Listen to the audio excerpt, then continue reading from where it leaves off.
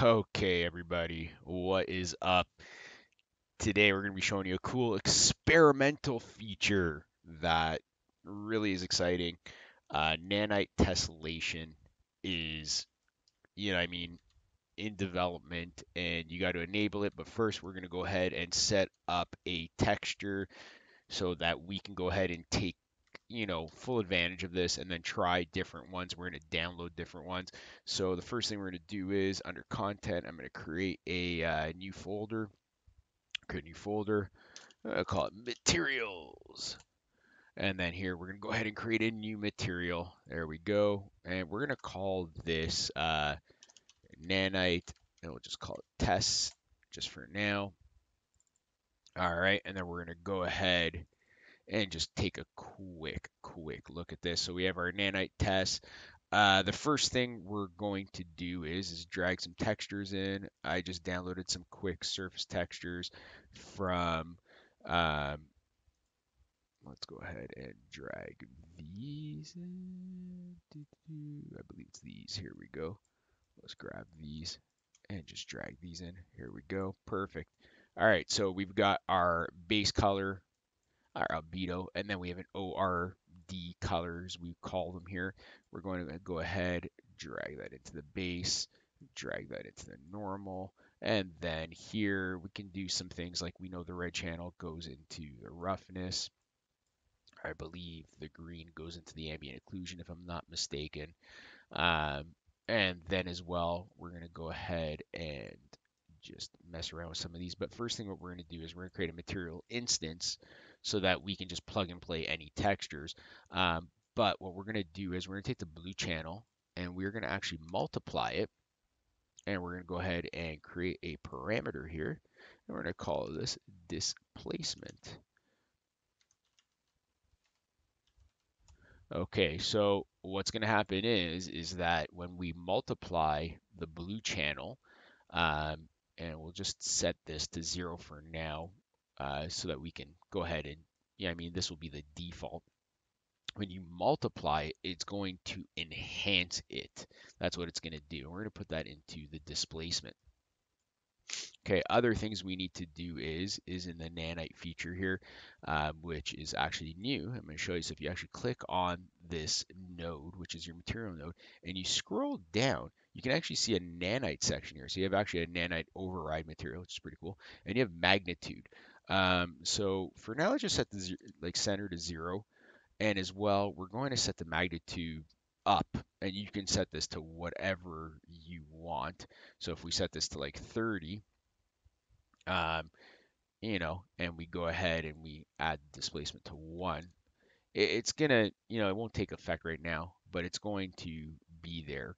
Another thing we're going to do, let's go ahead and do a texture coordinate.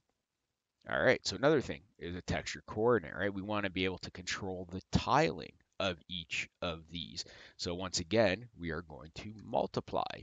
So we're going to take that and then we are going to create a parameter. So we're going to take that, right click on that point there, go promote to parameter, and we're going to create this. We'll just call it tiling. There we go. And then we're going to plug that into each one of these UVs. Perfect. Okay, and then another thing we're going to do is we're going to take these 3 and convert them to parameters, because what we want to be able to do is create a material instance where we can replace these textures after. So I'm going to right click here and we're going to go ahead and well, let's set the default of this tiling to 1. We're going to right click, we're going to go convert to parameter, and we're going to call this base. And then we're going to right click on this, convert to parameter, we're going to call this normal. And then we are going to right click on this, convert to parameter, and we are going to call this ORD.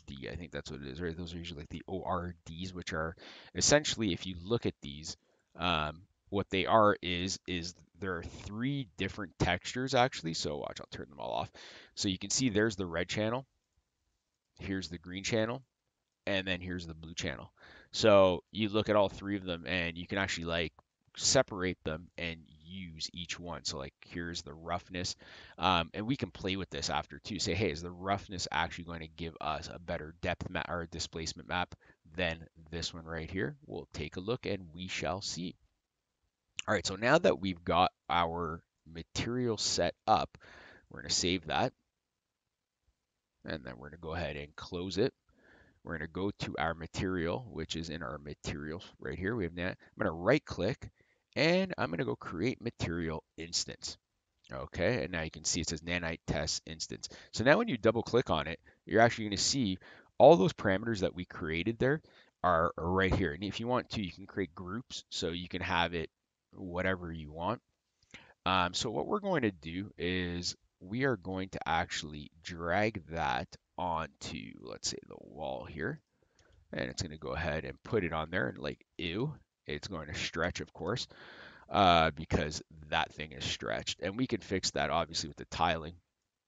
So we're going to go ahead and let's just tile it by 50. That may be too much and too ugly there. What if we just dragged it onto the ground? I'm wondering if it would be better on the ground. That's probably a little more uniform. I didn't separate the tiling into the X and the Y. I just did it in overall. All right, so that looks a bit better, but you can see that there is kind of nothing going on. So the other thing we're going to do is we're gonna make sure that this object here, this SM cube, so we're gonna find it in the browser and we're going to right click and we're going to make sure that Nanite is on. I already turned it on and you want to make sure that Nanite is on, and you're going to see actually how low res this is, right? So if you actually look at the wireframe of this, if we go to wireframe, you can see like there's no real geometry there. If you go to Nanite visualization, you visualize the triangles, look at that. It is literally two triangles, okay? So for displacement to work, you need a lot of geometry. The higher the geometry, okay, then the higher the displacement map you can get. So what's interesting with Nanite is that it doesn't need that, which is crazy. So if you go here in the console, and you type r.nanite.allow, and it's right here. It's called allow tessellation, and then you do space 1. That's going to turn it on. 0 turns it off, and we're going to hit 1. Okay.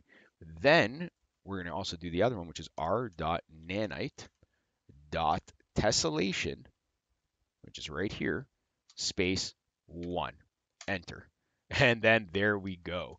So we just turned it on. And right now it's set at the default of 1.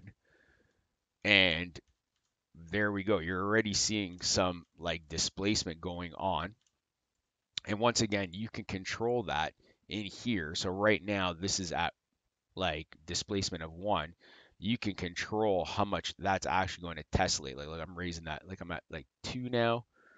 And then eventually it will have a negative effect. But as you can see right there, I'll just put that down there. But there is the nanite tessellation, and we can just, there eventually you can see there. It's still in development, so you're going to get some weird effects. Obviously, if you put it to 0, it's going to flatten it out. You're getting some weird lighting artifacts, and then we're going to go ahead and bump it back up. We'll just bump it back up to 1. So you can see there, like all of that, which is pretty cool. And then let's go ahead and take a look at the nanite visualization triangles. Look at that. Isn't that crazy? With 2 triangles. Look at all the detail that you're getting. Oh, that's some weird artifacting going down there. So once again, this is experimental. And what I mean by that is like it doesn't actually even have collisions. So you can see right now, my feet is actually going through right now the tessellation. So there's still obviously a bit of problems with there. They haven't, I guess they haven't figured that out yet. So that's pretty cool. You can see some weird stuff going on there. That's pretty cool to like look on the rock wall right there. So if I went in and I changed that rock wall, like right now that's a 1. So if we actually went back to my material, oops, not that material right here, went to my instance, and we tone that down a bit. So let's go to like 0.5 maybe. Let me move away from it and then move back. So now you're getting more of that cool nanite displacement going on right there. And you can literally do this. So now that I've created a material instance, you can go to the bridge library and get pretty much any material and just go ahead and replace that. So like for example, here is roofing. This one's pretty cool. So let's go here and let's sure. That's mossy roofing. Let's do like a wood roofing. Let's see how that looks. So we're gonna go ahead and drag that onto here. It's gonna download. So let's just give it a second to download. 3, 4, 5, 6. I'm doing high quality, so that's pretty cool. A few moments later. There we go. Okay. So we're gonna bring my material instance back on there. We're gonna go ahead and bring my material instance up. We're gonna go ahead and grab my woody roof shingles, and we are going to go ahead and start replacing these. So I'm going to check them to replace them, and then, oh, no, I'm going to do it this way. We're going to drag that into there. We are going to drag that into there, give it a bit of normal, and then drag that into there. And then now my shingles are going to add, like, look at that. That looks amazing. Like, look at that. So we're going to turn it off. We'll turn the nanite off to kind of show you what it would be. So if I go here and I just go to nanite tessellation, I hit 0. So there it is without nanite tessellation. Very flat, like it, you know what I mean?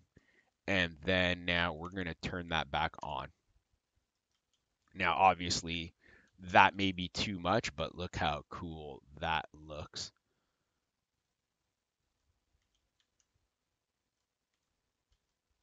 So that is nanite tessellation. Once again, an experimental feature in Unreal 5.3. But that is pretty sick. Still, once again, a bit of artifacts here, things there, but pretty cool. And if you look at the visualization of Nanite there, like that's crazy. That is crazy. What is this wizardry? What is it? All right, guys, have a good one. I'm trying to do more Unreal videos, but I have a actual job, so this is stuff I do on the spare time. Thank you very, very much for watching, and we will see you in the next one.